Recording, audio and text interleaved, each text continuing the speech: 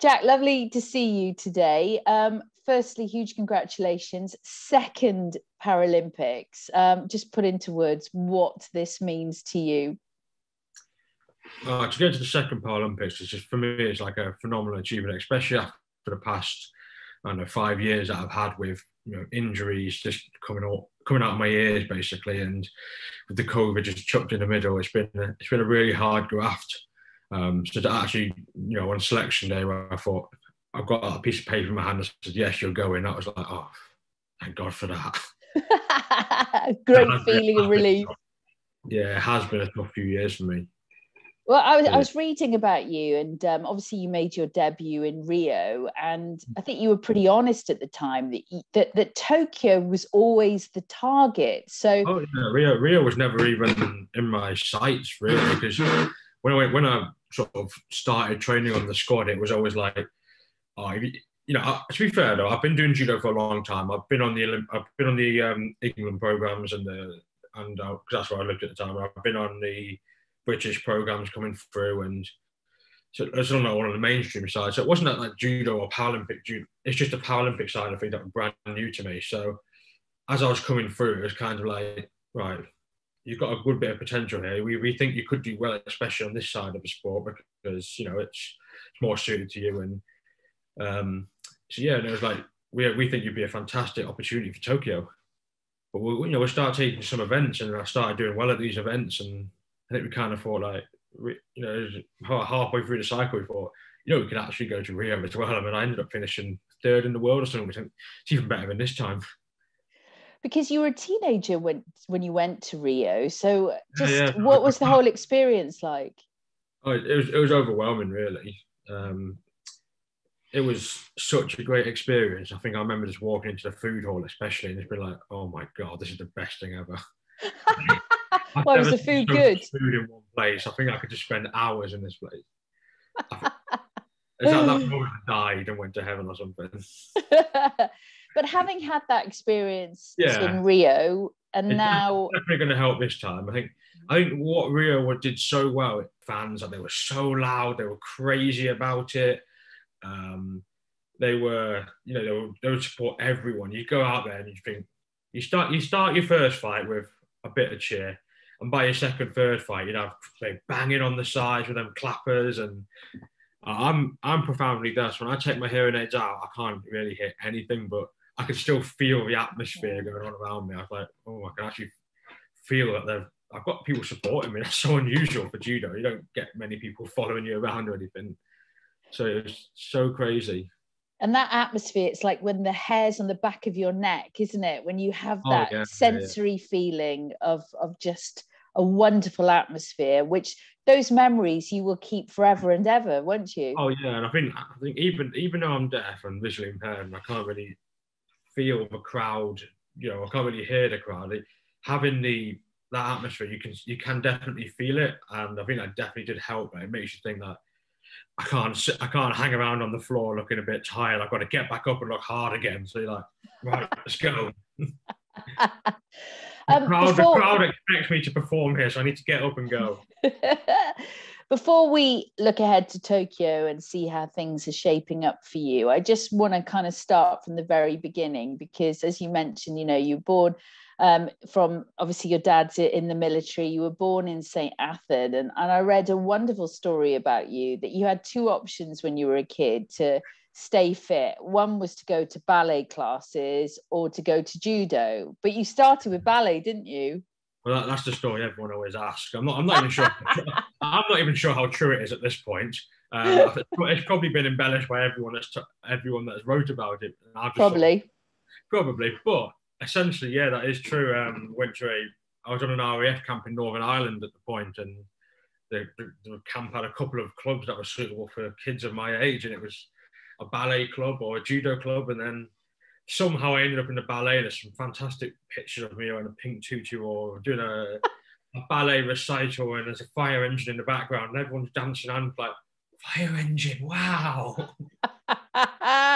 Running for everybody. And then I think at that point I thought that the easily distracted kid that's about twice the size of everyone else is probably not suited for ballet. And then the rest, as they say, is history, because then judo yeah. became your passion, right? Exactly, yeah. So we just went along to judo club, and before long, I was really started enjoying it. And we had a couple of Olympians at the time come to visit our club, and our little judo club in Northern Ireland. I remember it was like the best thing ever. Like, wow, no one else would probably have heard of them, and I probably hadn't really have heard of them. But because they've been to the Olympics, you're like, I want to go to the Olympics. That's everyone you can dream of, really. It's amazing how inspiring that is when you meet people who've done it, who've achieved great things. And it's a great motivational tool then, isn't it? To kind of go, hold on, that's I want to book my ticket, Yeah. I think from that early age, but it was always like, wow, the Olympics, that's amazing, but I'm not going to go to the Olympics. And I was never really deluded by the fact that I was going to go to the Olympics, because maybe it's just a bit of a mindset at the time that I didn't see myself as a judo fighter. I just saw myself as a recreational judo player. And it took quite a few years, around my early teenage years, I started winning a few decent medals and things, to really sort of change that mindset. And meeting my current coach, who's still the Paralympic coach now, he's been my coach all the way through, and he's kind of really helped shape that mindset. Like, you're not a judo player, you're a judo fighter. There's a really big difference. And it's knowing in your head that you do every training session so you can go to Tokyo, so you can go to the big competitions you want to go and perform, rather than just turn up and hopefully ball out in the first round or something. You mentioned your coach there, but we have to mention the squad, because I know as a squad you guys are very, very tight, especially during the last 18 months or so, during COVID, where everything's been very, very different, especially in terms of preparing for a Paralympics. Yeah, I think we're probably one of the closest squads out there, like in terms of me and Skelly. I don't know if you've read much about Skelly, but me and Skelly have basically been through this whole journey together. So we both went to the Paralympic Inspiration Program in 2012, and we both lived nearby each other. He was in Hull, I was in Gainsborough at the time, so it's kind of like about 40 minutes from each other. So we'd end up at the same clubs regularly, and Johnsy's from Scunthorpe, which is about in between us both. So us three here were kind of like a package, and none of us were part of the Paralympic program, and that's the thing. So he wasn't on the team either, and we kind of went to this Paralympic Inspiration Day as future. These guys are both visually impaired. They do judo. Maybe they can go in the future. And it was so inspirational. We got there and we met a couple of the Paralympic guys. We went into the village. We had all different types of training and stuff. I remember even at one point they came in and pretended to drug test us, and it was like, oh my God, are we going to take our week? Like, what have I been taking? I don't know. But you're young at the time. You think, are they actually going to drug test me? Have I been taking drugs? I don't think so. Yeah, so we both went through that whole journey, and at the end of it, we kind of just sat down together and said, like, we need to go to that game. That was amazing. That's what we both want to do. And we kind of made a pact to each other that we were going to go to Rio. I was always thinking, you might go to Rio because he's a good 3 or 4 years older than me. You might be able to get there. I'm Tokyo. But yeah, we'll make this pact. We're going to get to Rio together. And then shortly after, Johnsy got the head Paralympic coach, I think kind of off the back of working with me and Skelly and his own ambitions of being a judo coach at the National Centre. So he kind of got the job, and then me and Skelly came through with him, and he would take us home every weekend and stuff like that. And it was just really nice. You say that, and we've, me and Skelly lived together for a long time, and you really do get that close bond. And now we've got new people around us who, I say new, they're not new anymore, but they kind of just came onto our team and established themselves. Such a great presence that everyone is needed for a different reason on that team, and that's why we're so good. And 5 years on from being a teenager and experiencing your first Paralympics in Rio, and now going to Tokyo, mentally and physically, how are you feeling? Are you in good shape? Yeah, definitely. I'm physically in good shape. I'm mentally just ready to go. Like, this cycle has been so long. And it's been so difficult that in my head I know that I've overcome more hardships than everyone else. Like, I've had 3 surgeries in this cycle for injuries. I've had quite a lot of other tears and things. Like, I spent a good 2.5, 3 years off the mat in this cycle for injuries. So I know that I've mentally had to overcome more than anyone else on the mat. And the positive of these injuries, each time I've been injured, I've had to come back just a little bit better. So I've had to come back a stronger fighter, and I have to do my rehab just a little bit better than last time, because, you know, my first injury, I was rubbish. It was straight after Rio, so I got injured while I was out in Rio. I tore all my ligaments in my ankle, so I got surgery like the week I got back from Rio. It was quite a nasty one.